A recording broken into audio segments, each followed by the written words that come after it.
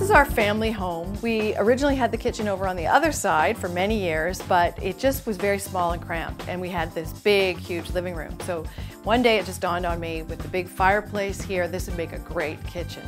Accessed outside, so we put the doors in and moved the kitchen here, and we were able to have just this nice little sitting area in front of the fireplace as well as a good-sized kitchen. How it all began was that I really wanted to have an island. I like to, entertain. It's nice to have something that people can sort of stand around while you're cooking.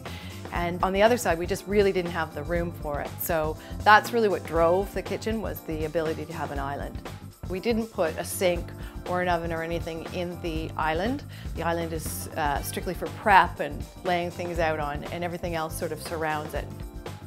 In starting to plan everything for the kitchen, started playing around with where the fridge would be, where the pantry would be.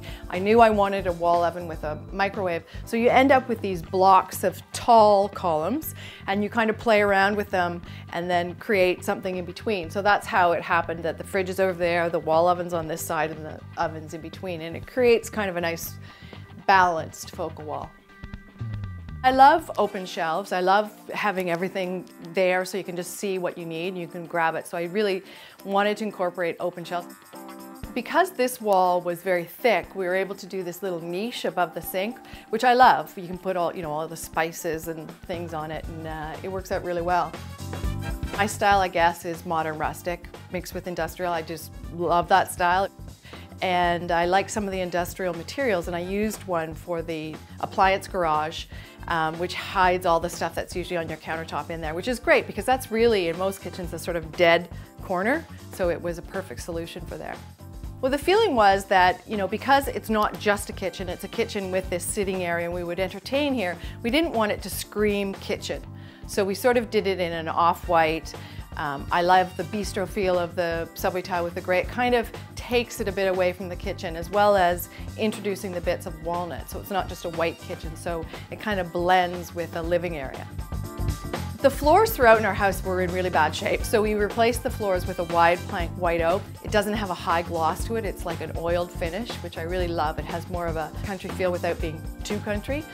And then the ceilings, I just don't like drywall plain ceilings. And just putting a little texture in the ceiling with the slats, it's just something I like to do. We wanted to have a TV for sure, we knew. It had to have a TV. I didn't want to put it above the fireplace because it's too high. I didn't like the idea that you would walk into this room and the first thing you would see is a TV, but by encasing it in walnut, it doesn't pop out at you as soon as you come in, so it's a little bit more subtle. And it has an arm on it that it can move, and it actually works quite well.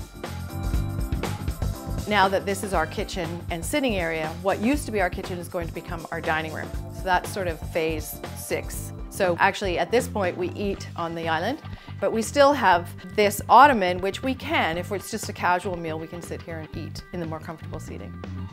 Having gone through this whole thing of reorganizing the space, at one point we'd sort of started thinking maybe we need to add on, we need more space, we need space to put our kitchen. And the beauty is, by flipping spaces, reorganizing what used to be spaces, we can create these spaces within the footprint and not have to add an addition on. So actually it turned out to be great.